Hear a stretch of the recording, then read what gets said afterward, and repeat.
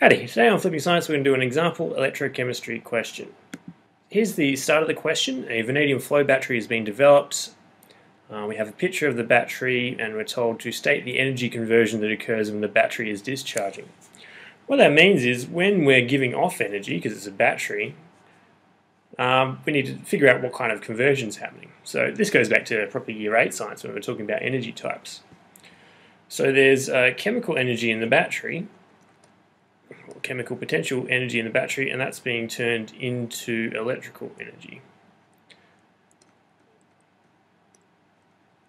And that's the conversion that we're worried about. So we're breaking down one electrode, that's turning the chemical energy in the bonds into electrical energy that we're using in the external circuit. Then we're on to the next bit. It says equations for the reactions that take place are shown below using subshell notation right in the electron configuration of vanadium. In this case it's the vanadium ion, vanadium plus 2, 2 plus. So we need to find vanadium. It's number 23 here. So we're going to use that. I'm going to do vanadium first, then I'll figure out what the V2 plus ion is. So it's number 23. So we go 1s2, 2s2, 2p6, 3s2, 3p6, 4s2. So what we're up to 2, 4, 10, 12, 18, 20, 3d3. So to make the plus 2 ion, we're going to get rid of the 4s2 electrons there.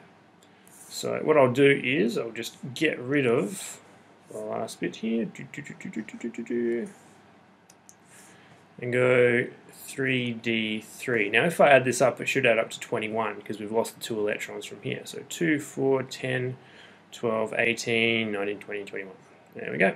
So the next part of the question says, state the oxidation number of vanadium in VO2+. What I'm going to do there is I'm going to do the working out down the bottom and write my answer at the top here. So we've got X for vanadium plus 2 times the oxidation number of oxygen, which is -2 in most compounds. That's equal to the charge over here, which is +1. So we've got X minus 4 equals +1. Add 3 to both sides. Add 4 to both sides. So I get +4. So +4. So I get +5. And the oxidation number is going to be equal to +5. Next part of the question says, explain why electrode 2 is the cathode when the battery is discharging. If we look at our equation that they gave us for electrode 2, we look at which side the electrons are on. They're on the left-hand side here. So if it's on the left-hand side, that means reduction is happening, and cathode reduction. So reduction happens at the cathode. So when I'm answering the question here, explain why electrode 2 is the cathode, reduction is occurring at electrode 2, and the site of reduction is the cathode in a battery when it is discharging. That's how I would sum up the answer to that question. So in the second part of the question it says, draw an arrow to show the direction of electron flow in the external circuit. So to do that we need to figure out what the charge is on the electrodes. So electrode 2, we just figured out that that is the cathode. The rule is if it's a cathode in a galvanic cell, that's positive, so that means the other one has to be negative. Cathode positive reduction is how I remember that, so CPR. On the other side is ANO, so that's the first 3 letters of anode. So for a galvanic cell, cathode positive reduction, anode negative oxidation. So now if we look at it, we need to figure out which direction the electrons are going. The electrons go from negative to positive. They're repelled from the negative side and they go to the positive side.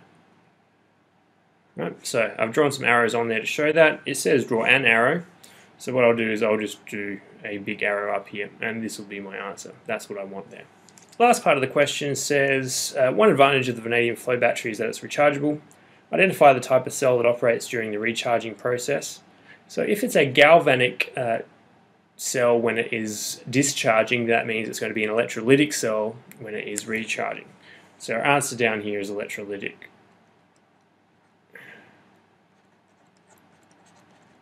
I'm sure you'll have better handwriting than me. Then it says identify the product formed at the cathode during the recharging process. So in this case, if we're recharging, we're forcing the direction of electrons to reverse. We're pushing it in the opposite direction.